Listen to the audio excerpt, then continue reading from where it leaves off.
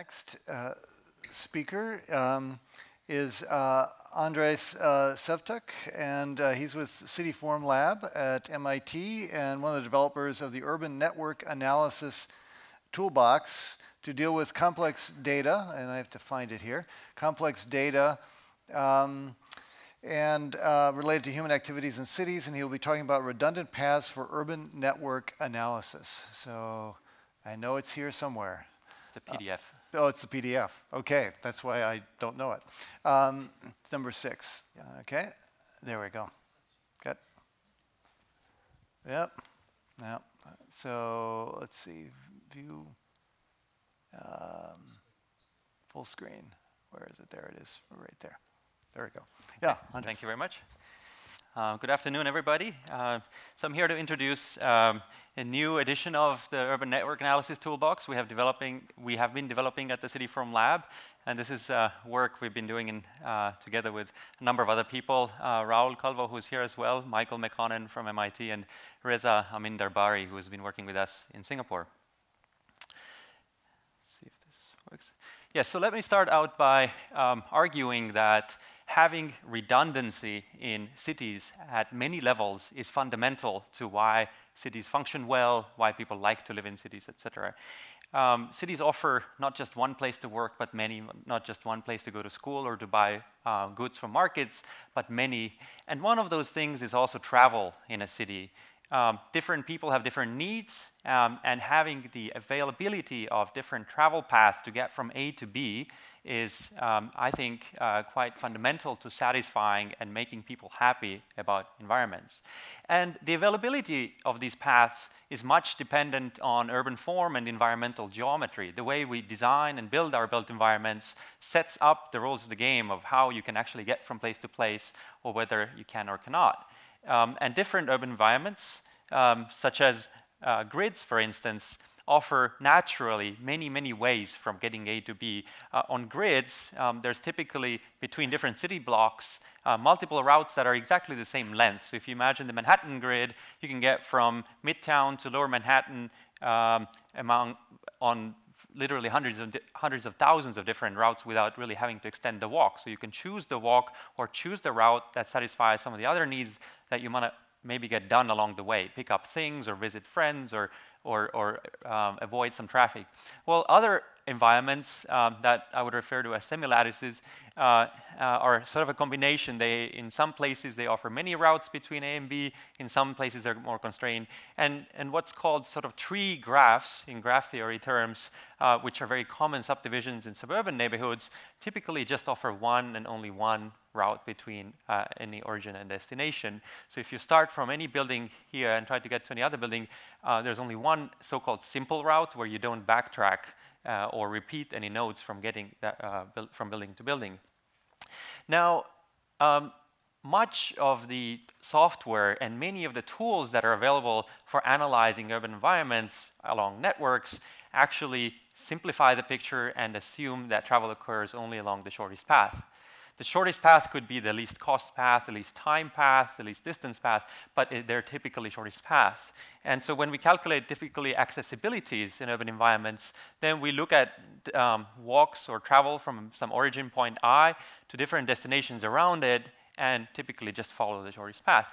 And this is also true for the toolbox we've been building and distributing as open source in our lab called the Urban Network Analysis Toolbox. And many of the indices for accessibility, when we calculate along the networks how many grocery stores you can reach, or how much floor area, or how in between other traveling paths certain buildings are, we usually do it along shortest paths.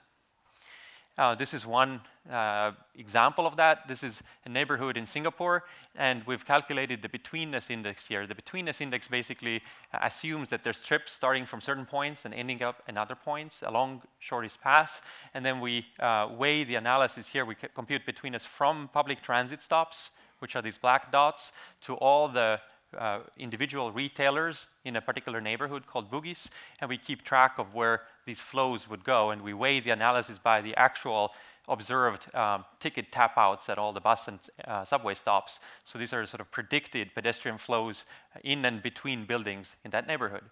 But again, this is along shortest path. So what we've done recently is developed an additional part of the urban network analysis tools, which we call redundancy tools.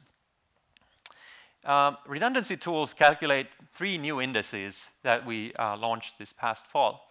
They calculate redundant paths, which basically indicate all possible paths from A to B up until a certain detour ratio above the shortest path, meaning that if the shortest path is X, then we're willing to deviate up until a certain level above X to get to the destination and find all the paths that are available in those constraints. The redundancy index, which I'll explain in a minute, basically is a ratio between the linear lengths or the weights found on the linear lengths of all redundant paths divided by the linear length of the shortest path. So it's a kind of a ratio of how much more you get if you take into account all the redundant paths compared to the shortest. And then we also have an index called the wayfinding index. So the redundant paths, basically the tool allows one to find all possible paths from A to B. This is a so-called HDB neighborhood in Singapore, in Punggol. It's essentially municipal housing, public housing district. And as you can see, this path is actually not very long. This is an MRT stop or metro stop, and this is an entrance of an apartment block. And just between these, because the walking network that was surveyed is so incredibly dense, there's over 467,000 paths for getting from A to B. And we can rank them in terms of how likely they're to be used or how often they're reused in this analysis, and then sample a certain set of paths that might be more different for further study. For instance, for studying the actual observed walking preferences of people. The wayfinding index is an index that relies on redundant paths, but what it computes is the likelihood of finding a destination B from an origin A by taking completely random choices at every intersection along the way. So it's kind of a tourist index. That's why I used the St. Mark's Square of Venice here. But in a way, it assumes that if you're totally blind and go from A to B and just turn random directions, then it computes the probability that you will hit B at the end within a certain detour constraint. And we think it can be used to study things like places in a city that are most easy to find from all origins, from all buildings to certain destinations, for locating facilities or public monuments and things of that kind. And finally, the redundancy index is that ratio between the sum of lengths of all redundant paths divided by the length of the shortest path. So if we allow the detour ratio to go, let's say, 5% above the shortest path, then these are the blue are those routes that are available beyond the shortest path for getting from A to B. And the index here says 2.86. That means that 2.87 times more linear network becomes available if we extend 5%. It goes up if we extend 10%, it would go further up, etc. But what's interesting about the redundancy index is that it can be computed very quickly using network analysis for many origins and many destinations at a time. So we can compute which locations seem to have the most redundancy available to them. The red locations here, the index goes above around 10, which means that something like 10 times more path length is available within a, in this case, 15% extension of the walk above the shortest. And it gets even more interesting if we start weighing the analysis. So it's one thing to say, okay, we have 5 times more linear network available, but obviously, we're not just interested in the linear network per se, we're interested in things that are on that network. So if we weigh the analysis by destinations that are on those networks, such as coffee shops, then the index tells us how many more coffee shops become available on a certain walk from A to B, or many origins to destination, if the walks can extend beyond shortest. So it can be weighted by any numeric attribute. It could be the number of parks or trees or coffee shops or stores, and the redundancy index would then tell us how many more of these amenities become available if we're not only analyzing things along the shortest path.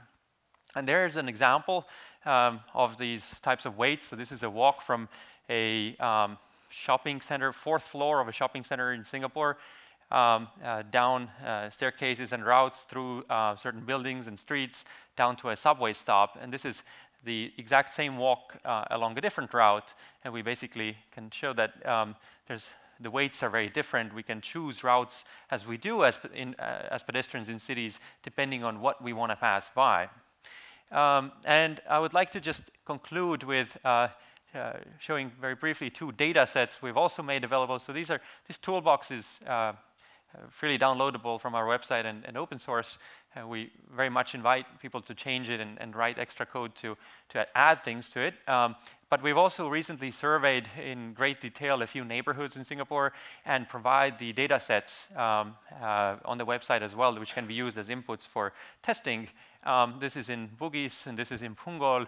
They're roughly a square kilometer in size, and they document all the building footprints and structural walls, all the pedestrian routes inside and outside of buildings, and all the businesses that are in those environments. And here's a 3D snapshot of these data sets in Bugis. So you can see that a lot of the businesses go up several floors. There's around 4,000 businesses in this district, and these gray routes are all the walking routes that are actually available in the environment. So we're now using the data set to study pedestrian route choice and things like that. So thank you very much. The white paper is available from email or from our website.